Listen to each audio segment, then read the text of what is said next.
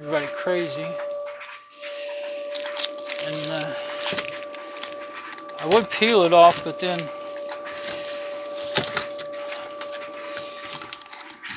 that one peels off pretty good. I didn't want to rip up the. The tape will be an aggravation.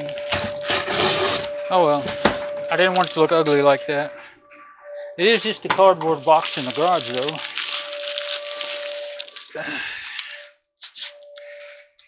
That tape will just keep on sticking to you and peeling and doing this and that. Did it again. Okay. Oh, that one's broke. Well, that's not the best box ever. I thought that was a real good box to do that with. You know what? You're a bad candidate. We get boxes every week, so I don't think that's an unusual size. I might as well start with one that's not, when I do it, I might as well start with one that's not ripped or anything. And there is one thing I'm kind of considering. That box is about 4 to 6 inches taller than the other one. And my mom's only 5'2", and she wants to get something out of there. She probably not be able to see in there to get it. So I might want one more this size. Oh, but this one's really getting to where it's about to fall apart. It's about had it now. It's pretty handy, actually. It's like when you had all the bottles and things we used to just stack on there. When you had to work on it, you can just pick the whole box up. Did it just, just because we needed a place to stick that junk when we were working on it one time. And then I thought, well, wait a minute. Let's just leave that in there, at least for a little while. And it's been a few years now. And it's been real handy. And you don't have stuff falling off of there. Used to try to move it with all that stuff standing there. And, of course, every time you moved it a little bit, stuff would fall off. It was a real aggravation. So, put our chair back. That's your taking off your dirty boots chair. It's real hard. It's a cool old chair, but it's real hard. Doesn't feel good to sit on.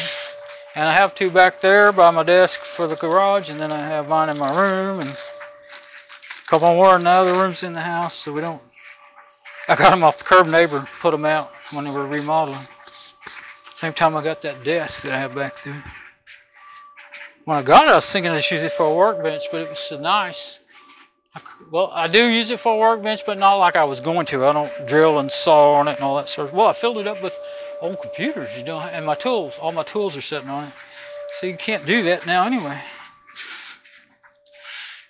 Toolboxes are sitting on it. Some of them not. The one with the ratchets and everything. Okay.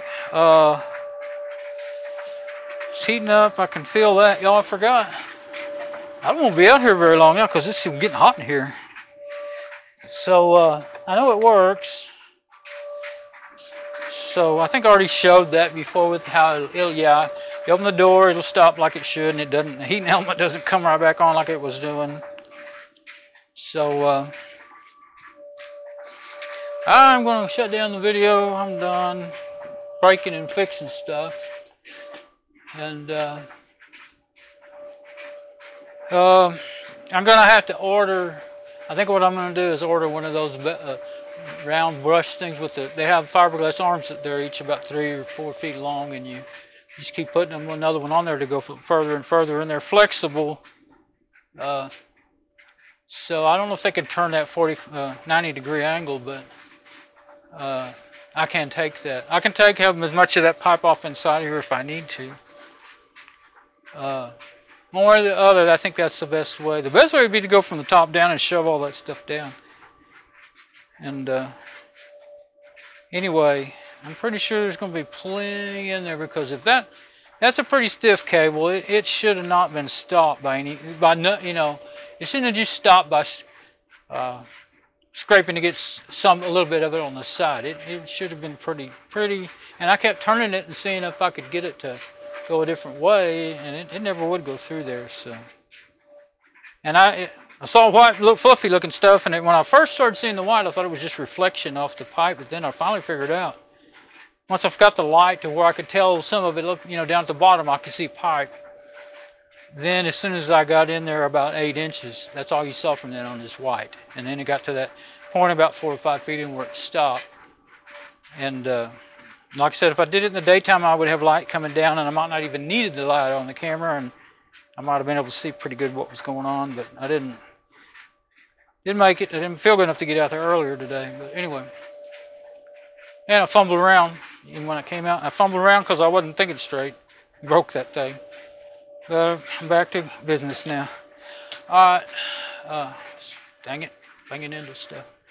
I put my hand on this trash can that this is sitting by, and it bumped that camera. Yeah, and I really want to get me, I've been putting it off for years.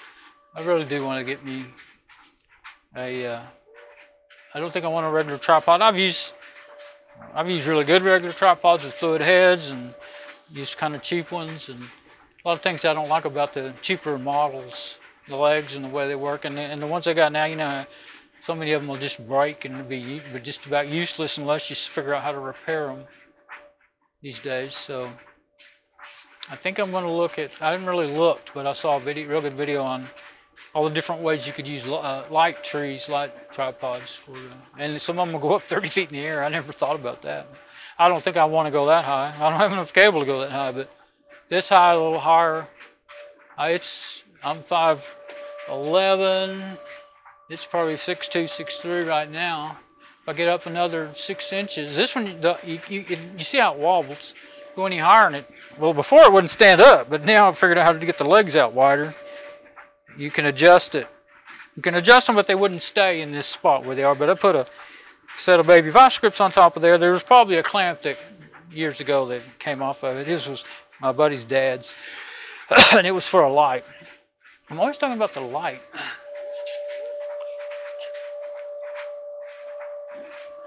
I wear that light. It's out here. I'm always talking about it.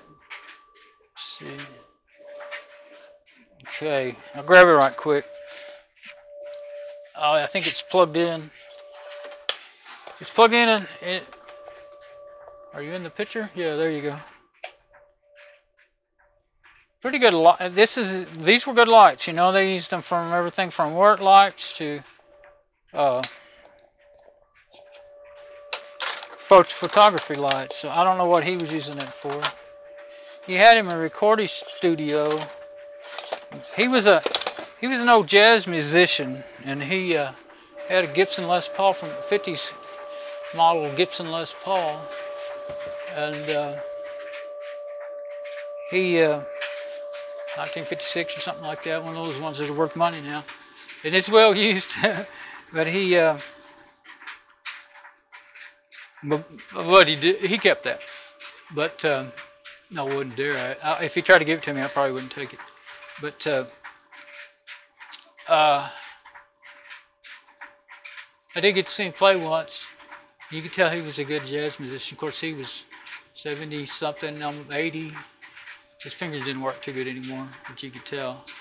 But he was in bands for years and years through the, let's see, I'm trying to think. He died in the early 2000s, and he was 75, 82 or something back then. So he was in the real original jazz movement. Played all over, you know, all over in clubs and stuff. And he had set up a little 4-track with reel-to-reel recorder, little studio in one of his bedrooms. And he had a little 3-bedroom townhouse. And my buddy lived with him for quite a few years. But he didn't grow up living with him. He grew up with his mom, but I don't know exactly when they got divorced, but you know. So anyway, and that's how I got to know him pretty well for several years. I don't know, maybe 10 years, 5 years at least. But I used to go over there, you know, to hang out with my buddy and help him work on his truck, stuff like that. But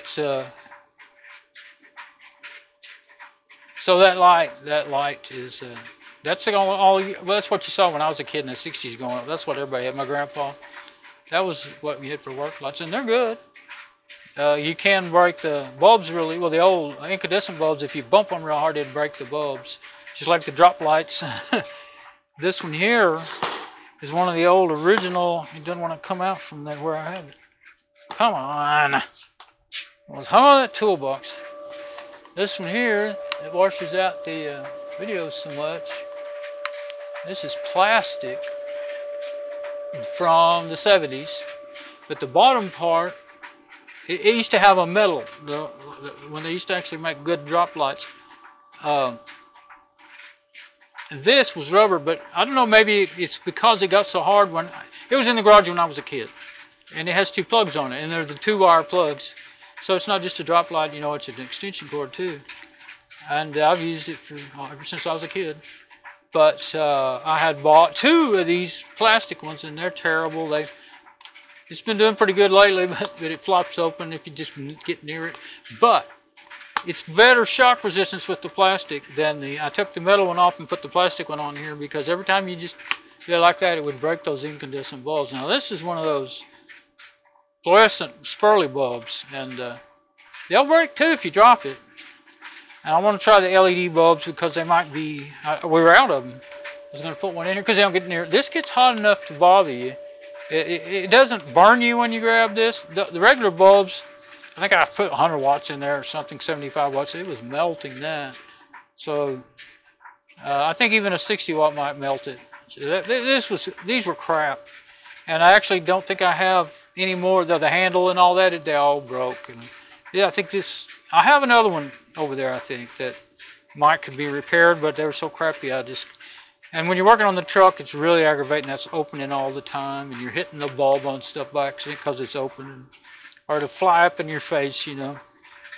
So this is the one I end up keeping, and I know I still have the metal part somewhere, but so if the LED bulb didn't break when you tap it, I would put that metal one back on there. And it would get so hot, it would flat burn you with those incandescent bulbs.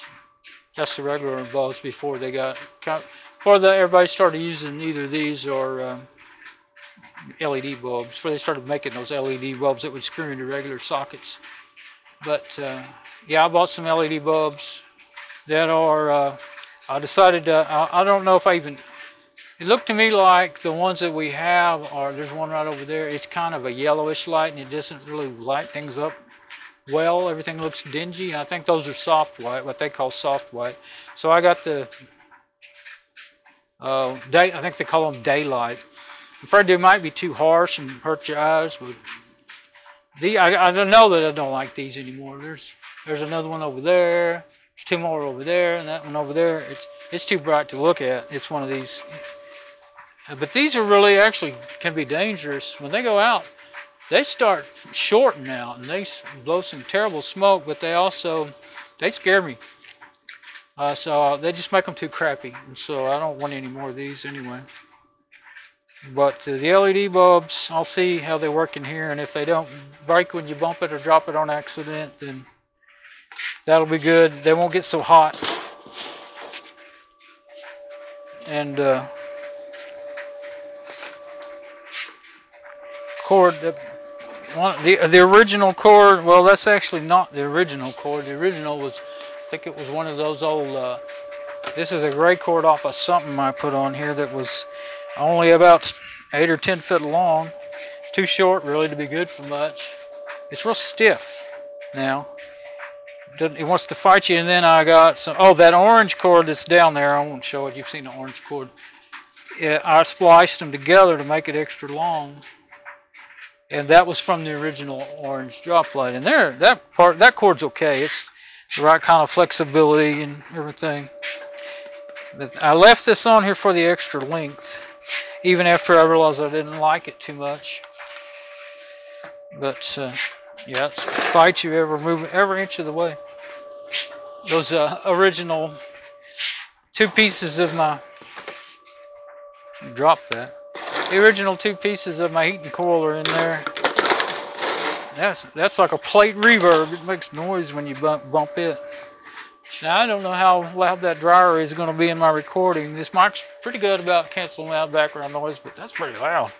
It's starting to bother me, like noise fatigue, so I need to get out of here. And I just remembered the heat, too. So I'll stop jabbering and go. All right, bye-bye. Dryer works.